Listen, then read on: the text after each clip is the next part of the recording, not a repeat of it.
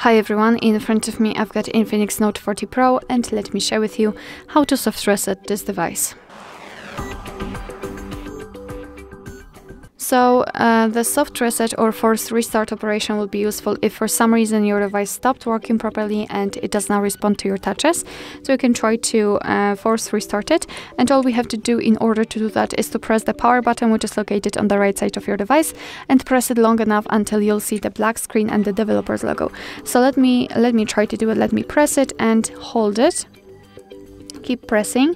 Of course, here we've got this restart option, but let's pretend that we cannot tap on it. All right? So keep pressing. We've got the black screen, which is really good. Keep pressing.